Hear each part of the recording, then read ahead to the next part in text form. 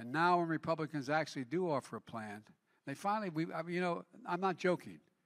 Ask yourself this question. What is a Republican platform going to this campaign? No, I'm not. I'm in deadly earnest. I'm not trying to be political. Just a fact. Well, they have a guy who is the Rick Scott from Florida who heads up the Republican campaign committee. He put out the plan. What does the plan do? It makes the tax system less fair by wanting to tax everybody making under $100,000 significantly more on average, a lot more money.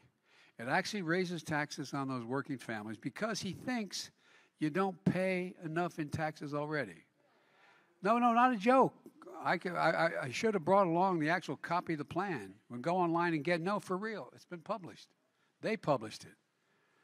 They think we're freeloaders.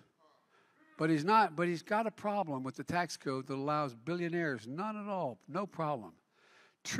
Billionaires in America, there's 789 or thereabouts.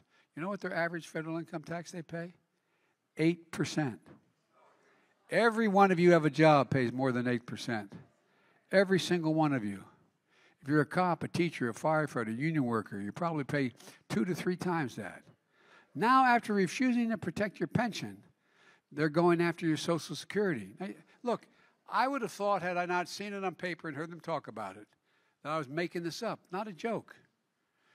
The big idea is to put Social Security in the chopping block every 5 years. That is, every 5 years, Social Security, Medicare, and Medicaid have to be reauthorized or they go out of existence.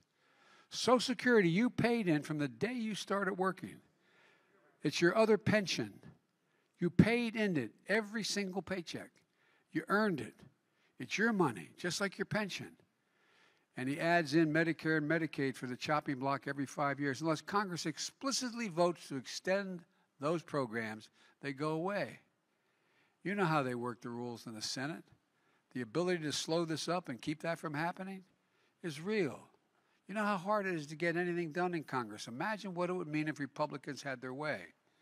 Look, the ultra-MAGA Republicans, Congress is deciding every 5 years whether your promise of your hard-earned Medicare Social Security would be continued or discontinued or slashed. It's shameful. But Rick Scott's not alone.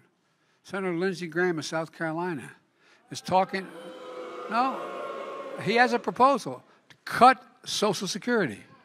And by the way, I might note parenthetically, as president, the first year I was president, I cut the federal deficit by $350 billion. And you know how much I cut it this year? Cut this year. By the end of September, I will have cut the federal budget by $1,400 billion. Cut the deficit. So they start talking about you being big spenders. There's a point of that. But here's the point. Republicans are talking about privatizing Social Security. Privatizing Social Security. No, this is not we used to hear this stuff and think they didn't mean it, but they've written it down. The senator from Wisconsin, Ron Johnson, promised again that if they regain power, they're going to get rid of the Affordable Care Act. What does that mean? It means that any of you who have a pre-existing condition will automatically lose insurance. Because the insurance company will be able to, right now, because of the Affordable Care Act, no one can be denied insurance because they have a pre-existing condition. It's the only thing that, no.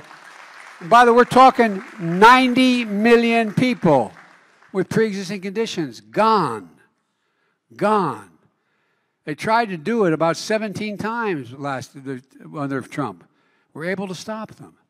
But folks, this is a different world. I don't know where they live. No, I'm not joking. That's why elections have consequences. That's why they matter. And that's why what we're doing here is so important.